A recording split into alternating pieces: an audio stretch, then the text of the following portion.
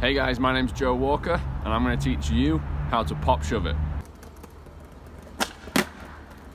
Now the pop shove it is by far one of the coolest skateboarding tricks, and the good news is you can learn it pretty early on, yet it will follow you through your skateboarding journey. So there are two tricks that you're definitely going to want to check out before you learn how to pop shove it. Number one is the ollie. You are definitely going to want to know how to ollie before you commit to learning the pop shove it. The reason for this is that with the ollie you pop with your back foot, and with the pop shove it, as the name suggests, you pop with your back foot. So there are similarities with the ollie that will definitely help you when learning how to pop shove it. Now the second trick that you might want to learn is the shove it. Now you don't have to learn the shove it before you learn the pop shove it. Some people like to learn the shove it first and then move it on to the pop shove it. That's me.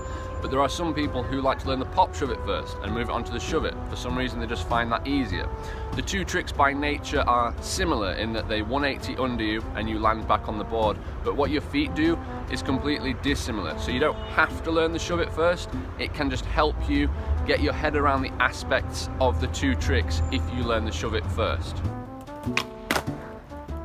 Now the pop shove it, unlike the shove it, is 95% back foot, 5% everything else, and opinions do differ on where you should put your back foot for the pop shove it, and no one is necessarily wrong.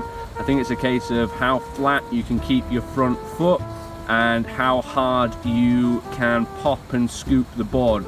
For me, I've been all over the place. So I started like this with the toes over the edge, and then I moved to sort of like here, and what I was finding is when they were like this, the board was flipping. When they were like this, the board was flipping the other way. So to keep it flat, because I'm not so good at keeping my front foot flat to control the board, I'm just having it pretty much there, like exactly where I would for an ollie. So that is where I have my back foot for the pop shove it. Do feel free to play around with it when you are learning how to pop shove it, because like I say, there really is no right answer. Very briefly going to touch on the front foot, because once again there really is no right answer. For me, I just have it like there, just below the bolts, sometimes a bit straighter, like that. What I do not do is by any means have my toes there, or like my foot like there, where it would be for like a kick flip, because then you encourage flippage, which you absolutely do not want, because you have enough trouble with the back foot when you're first learning this trick. So for the front foot, just about there, sort of comfortable below the bolts. So for me, the foot positioning for the pop shove it looks something like that. Never was there a more comfortable foot position. I feel completely at ease on the board in this foot positioning, as you can imagine.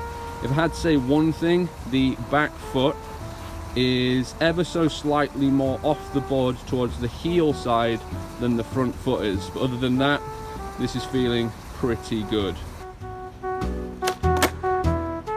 Right, let's move on to the steps of the pop shove it. I'd say there are 3 steps, with the most important step being step number 1. So step number 1 happens with the back foot, and as I mentioned earlier, this trick is 95% back foot, 5% everything else. So the first thing you're going to want to do with the back foot is a pop straight down to the ground, a hard pop. The harder the better. Now this might come as something of a surprise to those who are learning the pop shove it for the first time, because you're thinking, well, if this trick is 95% back foot and I've got to get this board rotating 180, then surely I want my toes like there, so I can scoop the board back and rotate it 180. The reason you want to avoid doing that, in my opinion, is because the board is likely to flip and you'll risk landing primo and you'll risk landing on your face, and we like our faces, so we don't want to do that.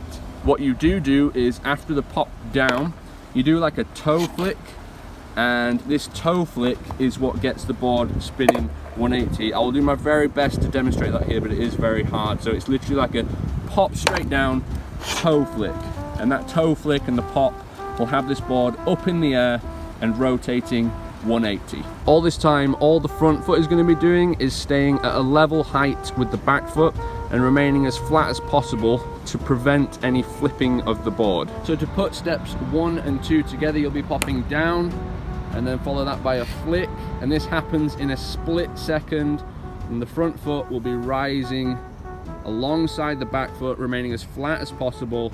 And then once the board has done its 180 rotation, you'll land both feet on the board. So I did say there were 3 steps, however step 3 is all encompassing with the whole trick in that it is jump. However, it's not really fair to say jump at this certain point, because with every skateboarding trick pretty much you jump with the board as the steps of the skateboard happen. So the pop shove it, for example, there are technically 2 steps, the steps I've just shown you, but throughout that you will be executing a jump. You will bend your knees before you execute step 1, but you will also end on step 3 by bending your knees and landing the jump. So all throughout the trick you will jump. There is no specific point in time where you think, right now I've got to jump, I've done step 2 or say. Just you bend your knees, you execute the trick, you will be in the air jumping, and you will land step 3. I hope that makes sense. Basically with every skateboard trick there are steps that happen with the feet and the skateboard, and you pretty much have to jump, and it's the jump that is step number 3. Right, so that's the foot positioning and the steps of the pop shove it covered. Now I want to show you guys some pop shove its, and I'm going to slow them down, take a good look at my feet and what they're doing, and take a good look at my upper body and what they're doing, so you can get a feel for how the trick looks in action.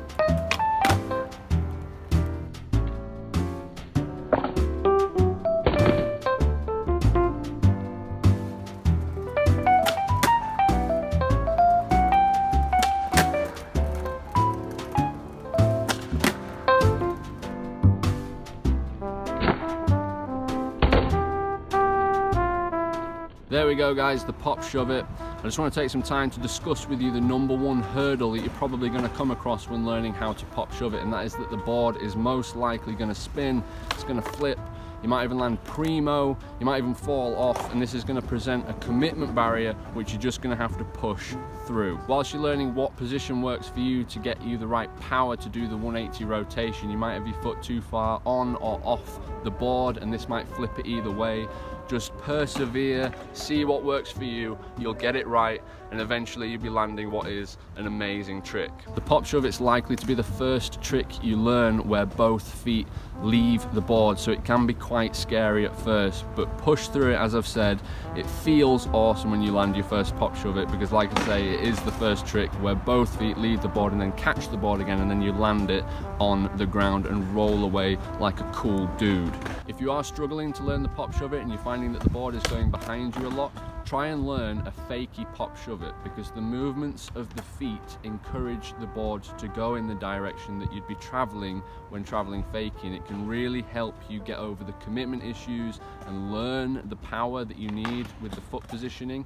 And then once you've got the fakey pop shove it, you'll be in a much better place to learn the pop shove it. So I really hope this video's helped. How are your pop shove its? Please do leave it down in the comments below. I want to say a huge thank you for watching, and I'll see you next time.